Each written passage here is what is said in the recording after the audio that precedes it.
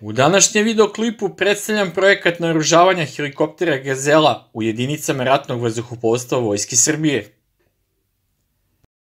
Kolonijama realna brauzer strategija.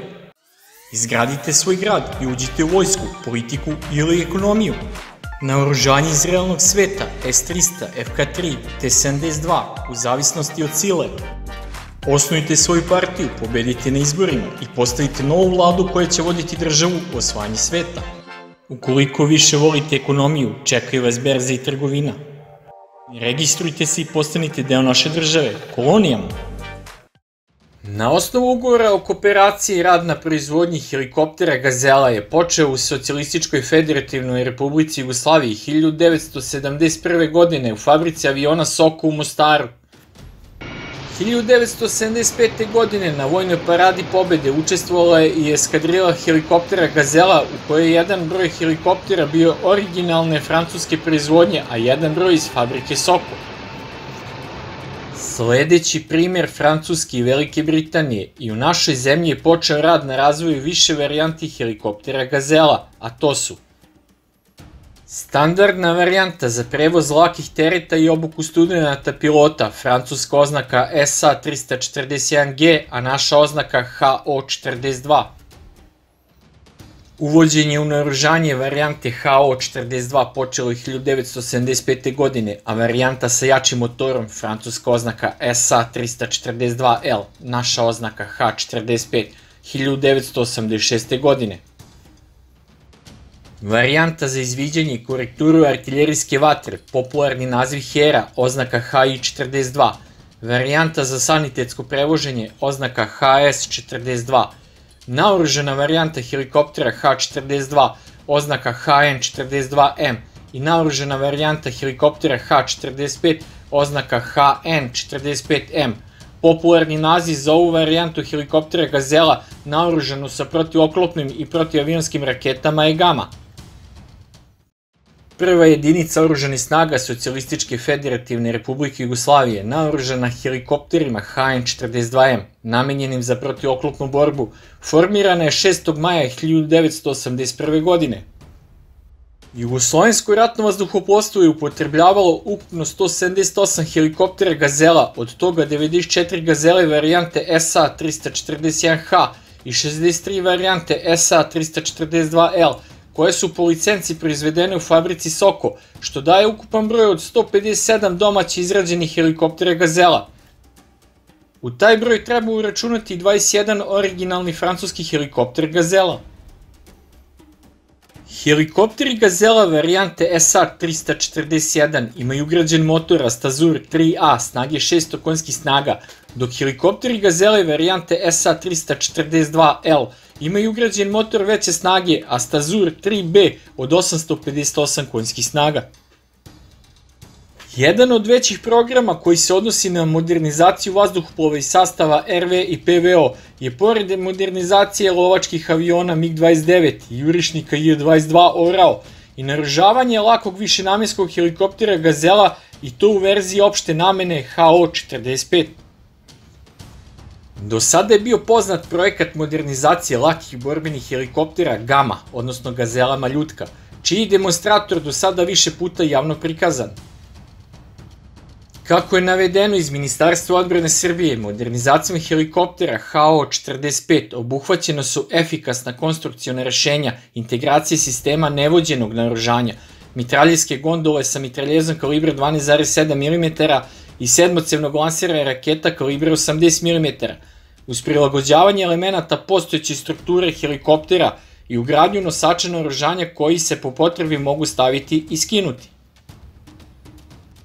Takođe zaključeno je da će integracijom navedenih sistema helikoptera Gazela HO-45 dobiti mogućnost i borbene upotrebe.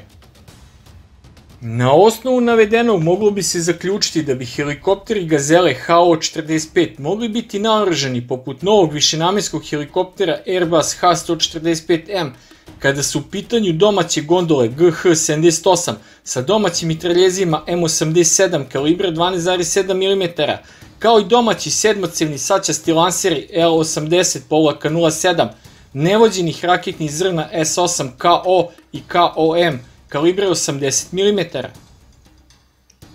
Od vođenog naoružanja naoružani helikopteri Gazela će nositi vođene protivoklopne rakete pauk, koje predstavljaju derivat rakete Alas, koje su proizvod beogradske kompanije ED-Pro.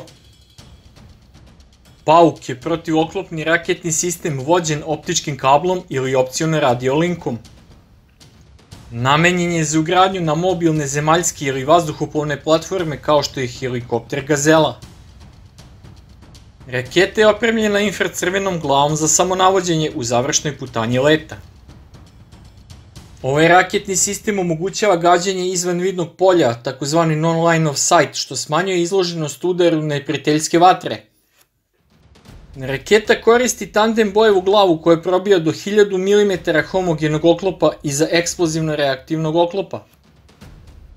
Druga vođena protivoklopna raketa koju naoružani helikopter Gazela nosi je unapređena protivoklopna raketa Maljutka. Na osnovu Maljutke razvijene su tri vrste ove protivoklopne rakete čije su oznake 2F, 2T i 2T5. Maljutka 2F ima fugasnu bojevu glavu i namenjena je rušenju neutvrđenih objekata kao i dejstvu protiv neprijateljske žive sile u zaklonu. Maljutka 2T ima tandem kumulativnu bojevu glavu i namenjena je borbi protiv tenkova i drugih oklopnih vozila.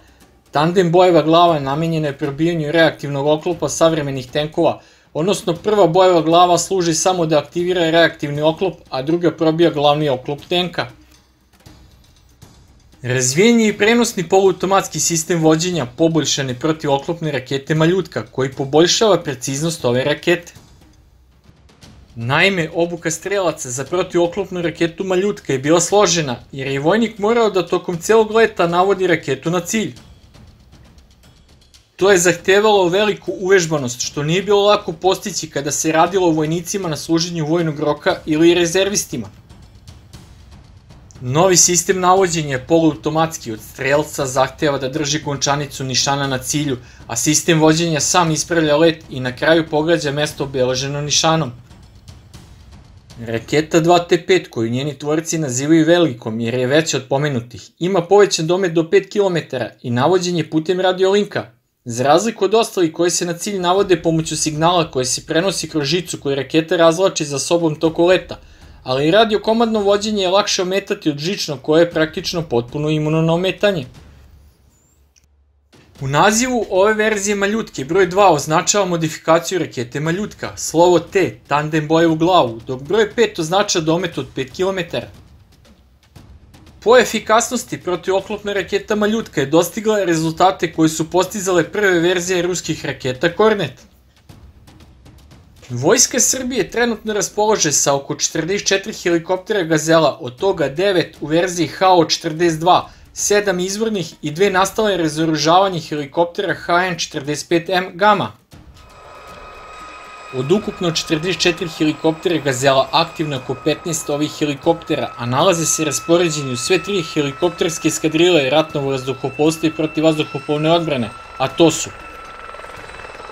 u 890. mešovitoj helikopterskoj eskadrili Pegazi 204. vazduhoplovne brigade na aerodromu pukovnik pilot Milenko Pavlović u Batajnici, kao i u drugoj brigadi ratnog vazduhoplovstva i protivvazduhoplovne odbrane 98. vazduhoplovnoj brigadi, odnosno u 119. mešovitoj helikopterskoj eskadrili Zmajevi na aerodromu narednik pilot Mihajlo Petrović i u 714. protivoklopnoj helikopterskoj eskadrili Senke na aerodromu Lađevci.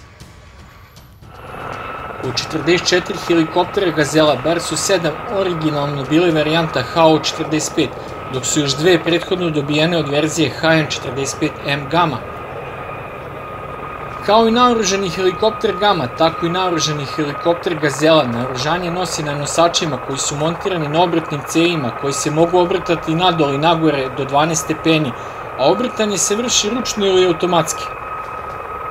Svako podvešeno naoružanje mora imati svoj poseban ugao ispaljivanja, a zbog mogućnosti obrtanja nosača povećava se mogućnost gađanja protivoklopnim raketama, te se one mogu ispaljivati na objekte koji su 16 stepeni ispod ili 8 stepeni iznad uzdužne ose helikoptera. Protivoklopne žično vođene rakete 9M14 Maljutka spadaju u drugu generaciju protivoklopnih raketa, a od 1973. godine su po licenciji proizvođene u fabrici Krušik Valjevo. Pored Maljutki tu je i sovjetski raketni sistem 9M32 Strela 2, koja služi za dejstvo po ciljima u vazduhu, a koja je takođe po licenciji proizvođen u Valjevskom Krušiku. Gađanje ciljeve raketama sistema Strela 2M-A u vazdušnom prostoru vrši pilot preko kolimatorskog nišana i ciklične palice.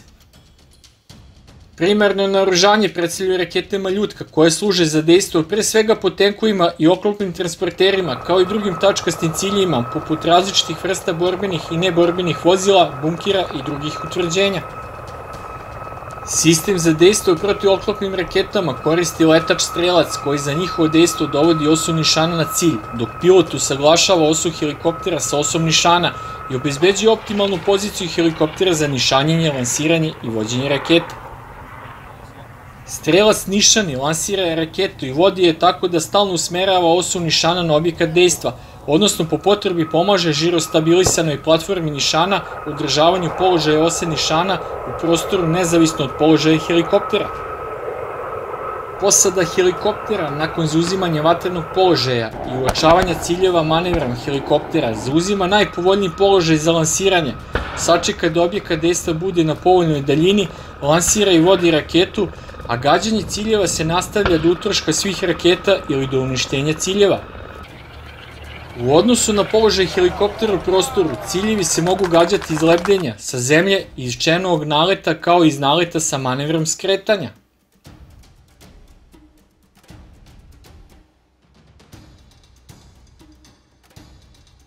Po meni je naoružavanje 15 aktivnih helikoptera Gazela pravi potez, jer će značajno podići vatrenu moć helikopterskih jedinica i dopunjavaće dejstvo novih helikoptera H-145 i Mi-17V5. A koje je vaše mišljenje o tome?